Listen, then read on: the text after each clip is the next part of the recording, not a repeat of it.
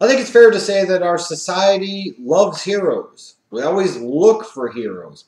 We want people to put up on a pedestal. We want people that we can sit there and look to and say that they represent the good of society, the good of humanity, and all that other crap.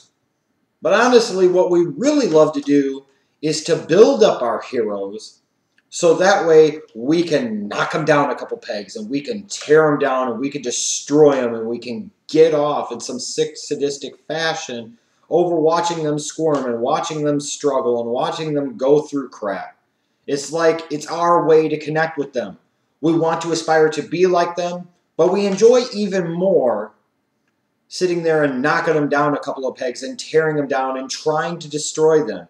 It's that love of negativity that I think we have as a species. We gravitate to this crap, and you see this play out all the time in society. We build them up just to tear them back down, and then what do we love the most? We love that great redemption story. He was there, and then it wasn't, and now he's back again, and everybody can feel good about the journey along the way and all this other crap. And I think that's very true.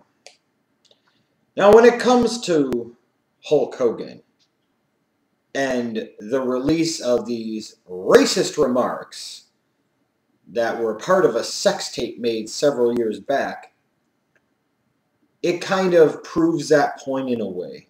With all the things that are going on in our society, with all the things and problems that we have in this country alone, we seem as fixated, if not more so, on the happenings of a 60-plus-year-old white male and what comes out of his diarrhea hole than we are with trying to stop domestic violence, stop gun violence, solve black-on-black crime, solve inequality and inadequacy of education, all of these different things. It's a sad indictment of our society when we're focused on tearing down people for stuff like this. Now, with that said, a lot of times when it comes to the tearing down of individuals, our heroes, if you will, they deserve to be torn down because they do it to themselves. And when you do certain types of stupid shit, there's just not a whole lot of defense that you can put out there. And frankly, from a Hulk Hogan standpoint, I'm not necessarily sure that this is something that he can ever recover from. And it's sad to me. It's very sad, but I'll talk more about that in a little bit. It's sad, but it's really, frankly, not all that surprising. And there are a lot of reasons for that. First, I look at Hulk Hogan himself. Yes, he's my favorite wrestler of all time, and that's not going to change just because of this. He is somebody that made me a fan of professional wrestling, kept me a fan of professional wrestling, and I'm not going to forget about that and, try to overlook that. It is who I am. He is a representation of that. But this is also the same Hogan that I've looked up to for so many years and admired in many ways for so many years and was a huge fan of and supporter of for so many years, and to a degree still am. I've always known that he's a very, very flawed individual. I mean, I've never had any delusions about this guy being the patron saint of humanity or professional wrestling or Jesus Christ in red and yellow. I mean, this is a guy that for years lied about his steroid use and still, frankly, has never owned up to it to the level that he should have and spoken of the evils and dangers of it to the level that he nearly should have. This is also a guy that's known as a legendary drug user, marijuana, and other types of booger sugar goodies, and again, never really has owned up to that. I mean, so we're talking about a guy who has a history of habitually lying. The whole Metallica crap, and so on and so forth, or this, or that, or every damn thing else. It seems like every time Hogan opens up his mouth, I'm waiting to hear the next lie come out of it. And in a way, that's a bit of a product of his environment for so many years in terms of being in the professional wrestling business. We don't call him Terry Bollea. We call him by his character name, Hulk Hogan. He lives via the character name of Hulk Hogan, not Terry Bollea. So he is that lie. He lives that lie every single day. And when your entire life is a lie, basically, for so many years acting as if professional wrestling wasn't scripted, fake entertainment, predetermined outcomes, and all that crap. Sometimes it's hard to distinguish between fact and fiction. And again, when you compile that along with the fact that for so many years he lied about steroid use, he's still lying about it to a degree, lied about his drug use, I shouldn't be that surprised that he would say something like this. I mean, this is the same guy, mind you, that fucked his best friend's wife. I mean, seriously. Again, a patron saint of professional wrestling, Jesus Christ in red and yellow, Hulk Hogan never has been and most certainly never will be. But what's really sad about this whole incident and this whole matter is that Hulk Hogan, in a lot of ways, is a reflection of America, and in particular of white society. And this is true. Hogan's views, in a lot of ways, are a product of his lifetime. I mean, when you think about it, Hogan's in his 60s. He grew up in the South. He grew up at a time when segregation was still legal. You had state-sanctioned racism and racial oppression and subjugation. No matter what anybody wants to say about it, that plays a role. Because you can look at, let's say, me being 34, I can look at my parents' and my grandparents' generation and see the reality that they lived and compared it to the reality that I've lived, and they're basically two totally, entirely different worlds. But it's not hard to see why somebody like a Hulk Hogan would have these types of views and think that type of way and say those types of things, because you can only imagine the environment that he grew up in. Now, at the end of the day, that's not an excuse to justify what is said, because stupid shit is stupid shit. But at some point in time, that background, that childhood, that environment can play a role. I mean, it really can. You talk about old people that have had ingrained in them for so many years an old school way of thinking. Now, in terms of what he said, here's the thing. A lot of the white people that are going to be angry about this have thought or said the same things themselves, either to themselves or to others out loud and sometimes proudly because they don't care. Now, this is also not something that is unique to white people and white parents or white families as well. There are plenty of other blacks and Asians and Hispanics that view things similarly. And again, in a lot of ways, when we talk about our parents and our grandparents' generation, it comes back to the environment in which they were raised. Frankly, if I'm looking at somebody that's black or Hispanic or over the age of 60, especially black, I can sit there and say at some point in time you got to let it go. You can't always have that axe to grind. I also didn't live their reality. I also didn't live their life. I also didn't grow up in the time that they did, where at one point in time, even to a certain degree now it's still true, but back then you had laws on the books in areas of this country where it said it is okay to treat you as inferior because of the pigment of your skin. So, are there plenty of black parents that don't want their children dating whites or dating Asians or Hispanics? Well, I can tell you from personal experience that is most certainly the case. This is not a unique phenomenon to one race or one group of people. It is a larger problem representative of the environment that previous generations lived. And in a lot of ways, while people can sit there and pretend to be outraged about this and talk about how terrible this is, we know deep down that a lot of us in society hold some of those similar views. We don't always want to talk about them. We might want to try to sweep them under the rug. We might try to ignore them and play them off. But it's true, and I put it equivalent to having a disappointment finding out that your child is gay. Whether it's a son, whether it's a daughter, what have you. Parents sit there and they'll look and say, my kid is going to be ostracized. What did I do wrong? I didn't raise them to be that way. Why did they choose to be that way? But then they also think about it from the standpoint of it's awkward, it's uncomfortable, it's not something that they grew up with. It's not something that was a part of their reality. Furthermore, they also look at it too, frankly, parents look at it from a grandparent standpoint. You know, they sit there and see their son is gay and they think they're never having any grandbabies. Or if their daughter is a lesbian, that they're never having any grandbabies. So it ends up being a natural disappointment. You know, and for guys, I'll put it out there this way. When you go to the club and you see a hot woman and you find out she's a lesbian, but you find out she's the lesbian that won't let you either watch her have sex with another woman or participate in a three-way, you're disappointed. And we know that we say it, gentlemen. We know that we say it whether we want to admit it or not. We will sit there and say, damn, that's a shame that she doesn't like dick. Damn, that's a shame because I'd turn her back to the good side.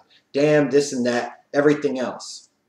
So again, what Hulk Hogan said was terrible, and what Hulk Hogan said is a representation of his reality, of his environment, of our society as a whole.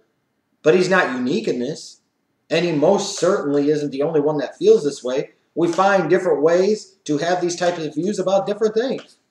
And again, when it comes to certain things, I'll at least have the courage to admit that there are times where I've thought those things.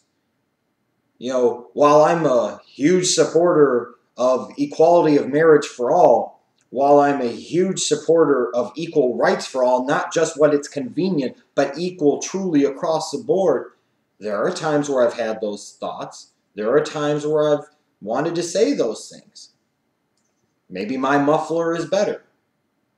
Maybe I think before I speak, and Hulk Hogan did not. I don't know. But I think if we're being honest with ourselves as people, all of us have some type of thought like that. All of us have some type of belief like that.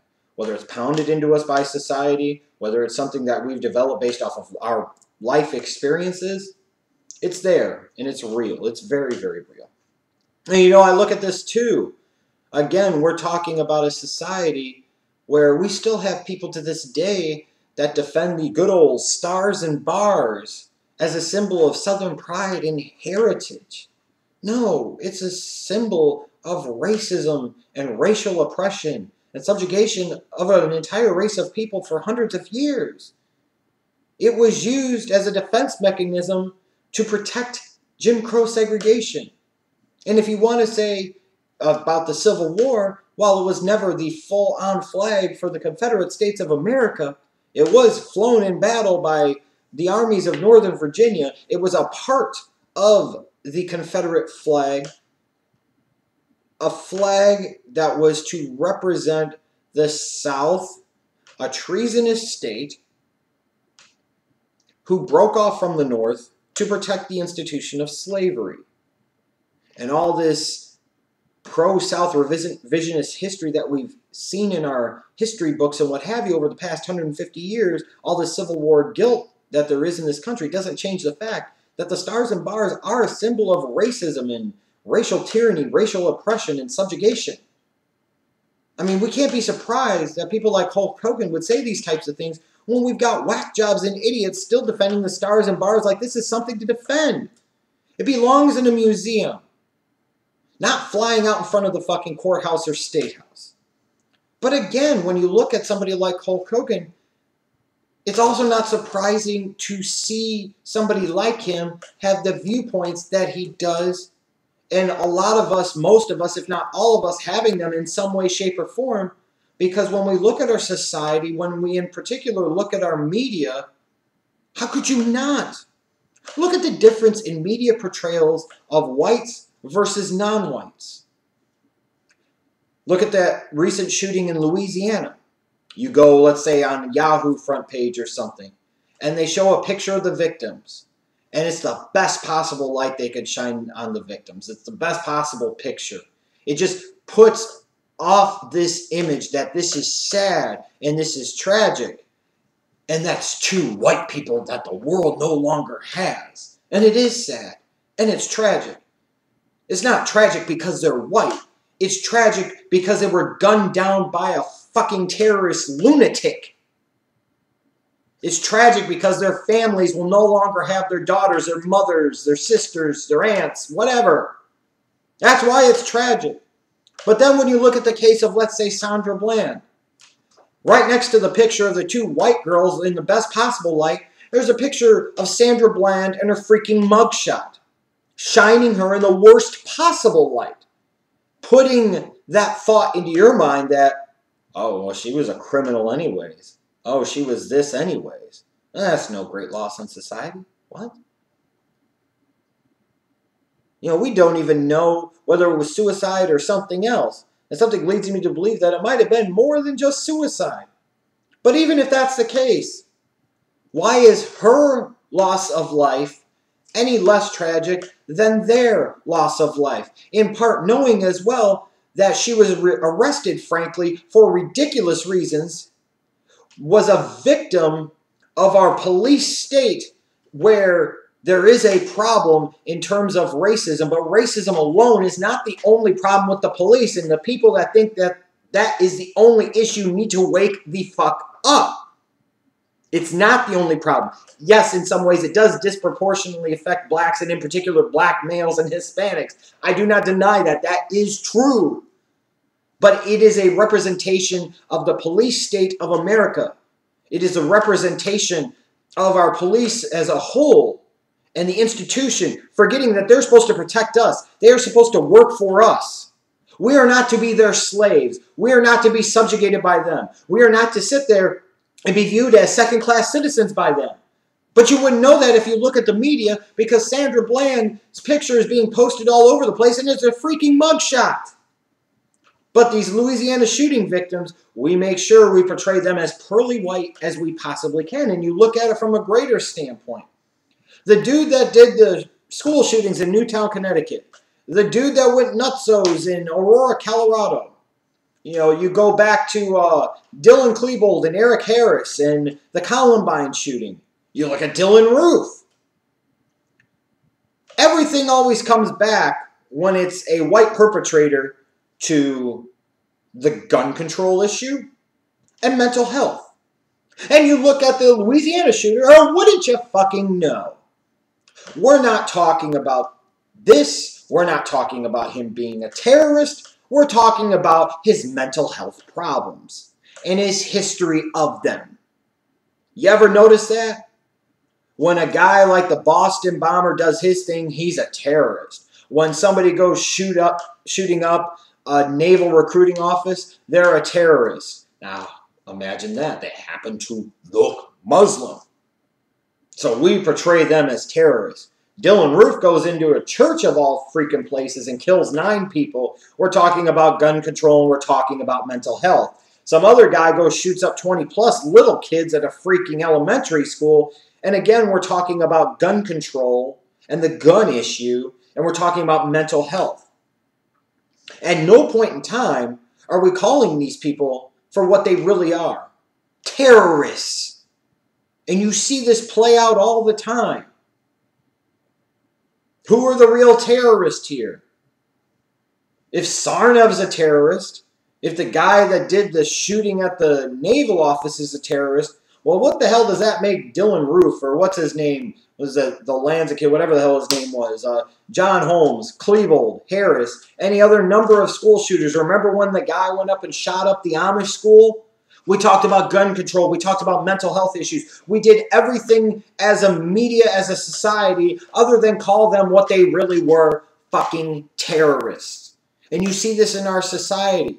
White people carrying around freaking AK-47s and stuff. Well, that's funny, but they're idiots because they're You see somebody with darker pigment walking down the street with a hijab, and we're being programmed to watch suspicious people who are acting funny.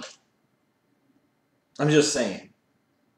So all this media that's going to be trying to capitalize upon this, all this media that is going to try and cash in on this, all of this media that's going to try and create some narrative, shame on you. And fuck you.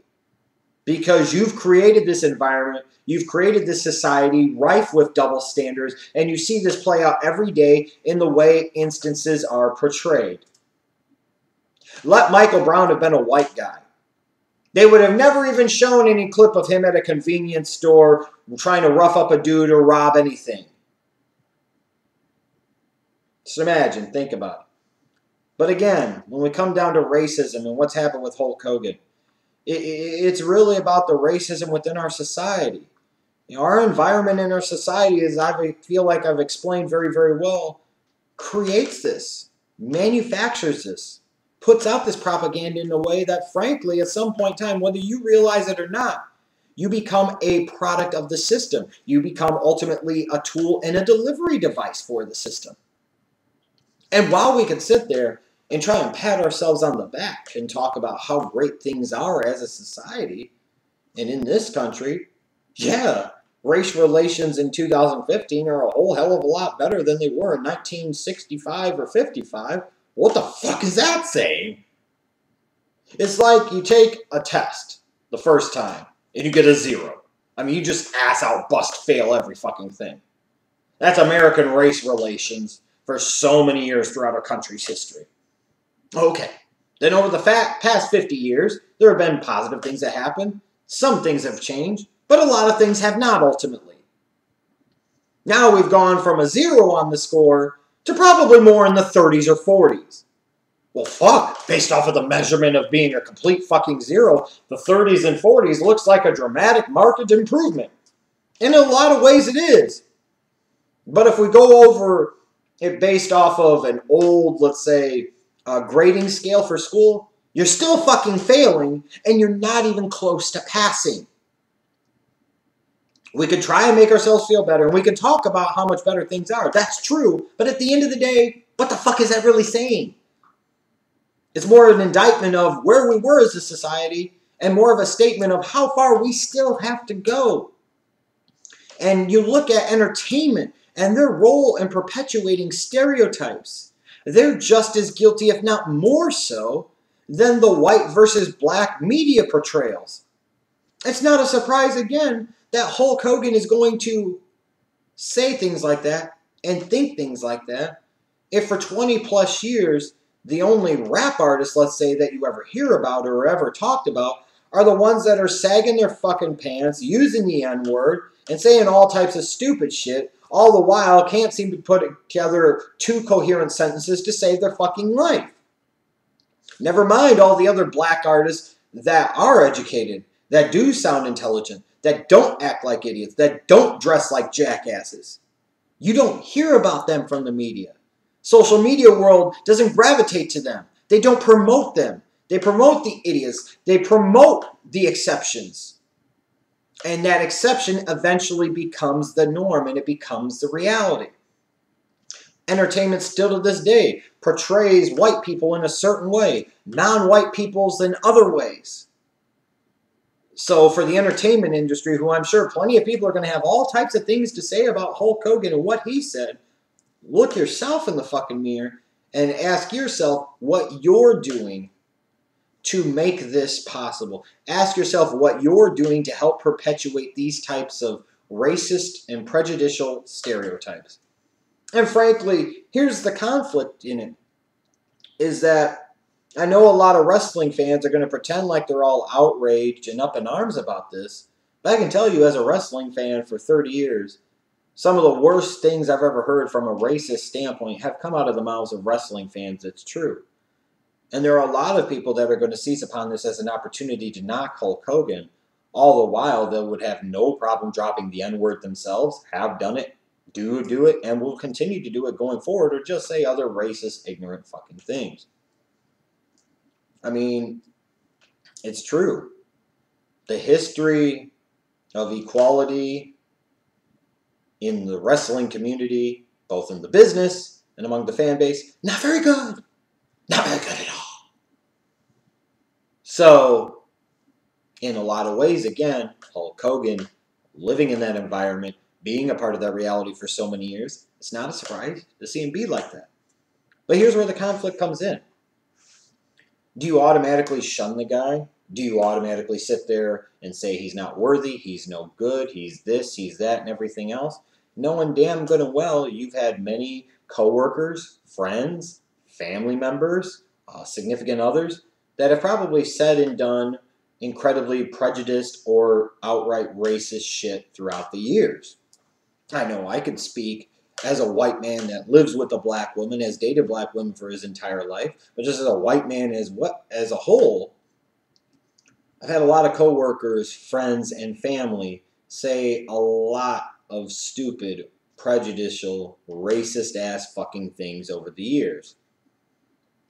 It's a reality. I can remember working at Foot Locker back in the day, and how many times I'd be the only white employee in the store on that particular day, and the white people would gravitate to me, and then they would sit there and say just these incredibly ignorant fucking things, and they would expect me to agree, like they were looking to me for validation for the shit that they were saying, and I assure you, they got none of it. And more often time, it was no Air Force One for you. And it happens a lot. I can remember a particular case where one time there was an older white woman, probably in her late 60s, early 70s. Somehow we got on the conversation of Elvis. I don't know, something white people talk about sometimes, okay? And then at some point in time, she said something to the effect of, he must be rolling over at his grave at the thought of his daughter marrying. You can fill in the 6-letter N-word that is not nagger, okay? To which I responded, I can only imagine what Joe and Catherine must think at the thought of their son dating a spoiled rich brat entitled whore. People say these types of things all the time. I've heard friends, people even that I still consider friends, say racist stuff all the time. But I've heard it from my family too. You know, I've had members of my family express disappointment at me for dating outside of my race, or talk about how they don't agree with it, and sit there and say that it's wrong and it's bad. Are they no longer family because they say those things? No. Do I stop loving them as family because they say and do stupid things like that? No. It changes my perspective on them. I might not feel quite the same way about them. It might be something that I harbor a lingering resentment towards them for.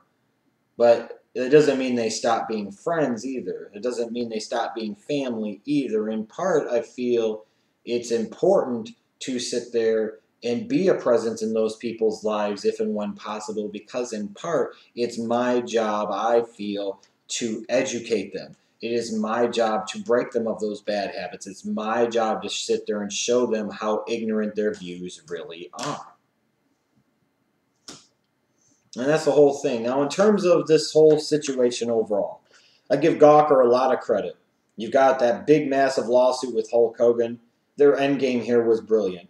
They have completely discredited Hulk Hogan. They have drug him through the mud. They have blackmailed this man brilliantly. It's almost checkmate Gawker. I mean, they played it, and they played it brilliantly. From Hulk Hogan's standpoint, it's really hard to recover from something like this. Ask Michael Richards. Ask Paula Deen. Ask Mel Gibson. You know, two of the worst things that you could ever be accused of in this society both begin with the letter R. That's a rapist and a racist. And our media and our society, even though we help perpetuate these stereotypes, frankly, enjoy these stereotypes and advancing these stereotypes and advancing these viewpoints and these ideologies and these thought processes. We try to scrub ourselves of that guilt by sitting there and basically, for a better term, blackball. See, why can't it be white ball? Why can't it be whitelisting? It's got to be blackball or blacklisting. But you get what I'm saying. We basically shun them, we turn our backs on them, and we never allow them a real chance of redemption. We never sit there and say, this is a mistake, they need to learn. Instead of taking this and using this as an educational piece to help improve our society for the greater good, the media will just sit there and capitalize upon this, trying to cash in on the sensationalism of this crap, and then we will destroy these people, and that's that.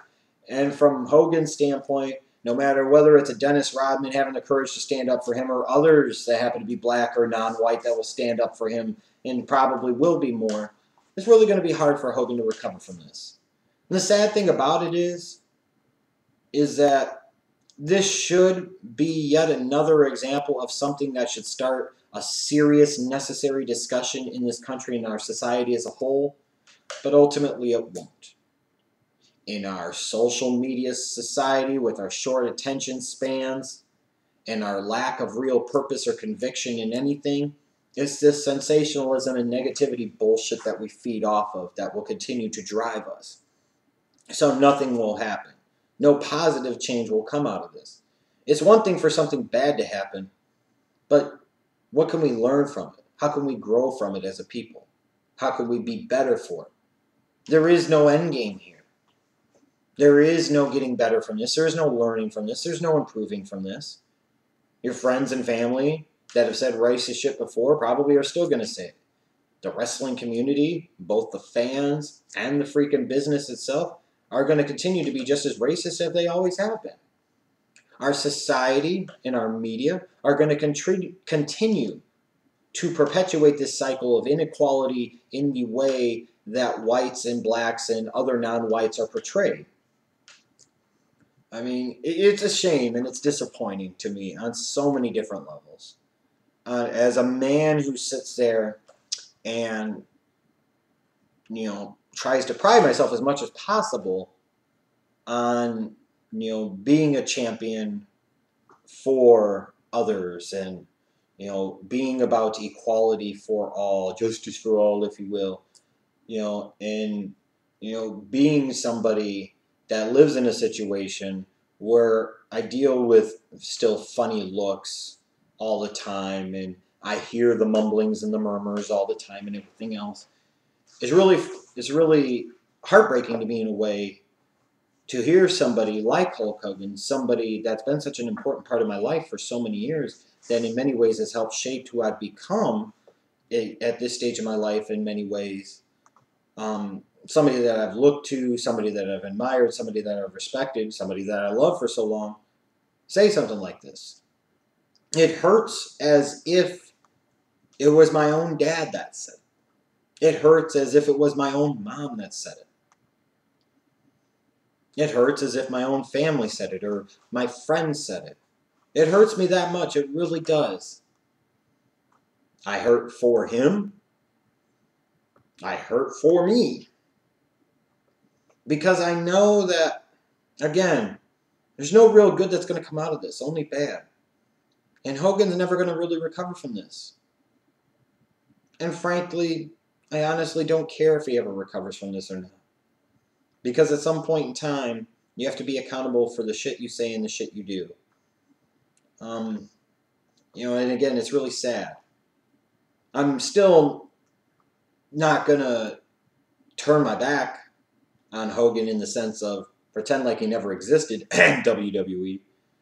I'm not going to sit there and allow this to totally erase all the positive memories I have of Hulk Hogan and being a fan of his for so many years. But the shameful thing is that this is a major significant stain on his legacy.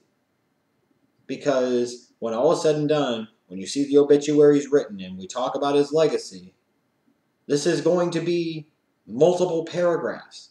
It may not be the first paragraph, but it's going to be its own entire page. And that's a shame, and that's really sad. I think one thing this whole situation bears out to be true is that honestly, the less you know about your heroes, the better off it is for all parties involved. And that's really a shame. What Hulk Hogan said didn't surprise me, but it doesn't mean it doesn't disgust me either.